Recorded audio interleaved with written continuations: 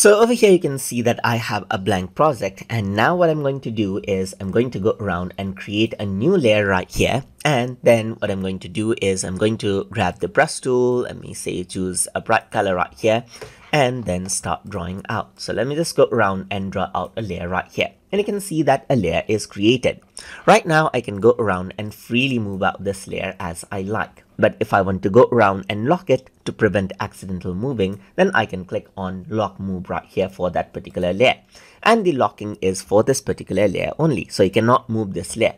But you can actually go around and paint on top of it. So you can still go around and paint. But if you want to lock that out over here, then you can go around and lock the painting as well, so there's no painting it. Similarly, you can lock out the alpha channel right here, so you cannot control the transparency of the layer anymore. And you can click on them again to unlock them out right here, just like this as well.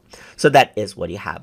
Apart from that, you can go around and delete out the layer right here. So you can click on this and the layer is deleted. But let's say what I want to do is I don't want to delete the layer. I may want it for future use, but currently I just want to hide the layer. In that case, you can hide the layer by clicking on the eye icon right here, and the layer is hidden. The layer is still there, it is just hidden. So if you want to get it back, then you can simply click on it and the layer will be back. And that is how you can show, hide, lock, and unlock layers inside of GIMP. So I hope you guys learned something as always. And as always, please like, comment, share, and subscribe.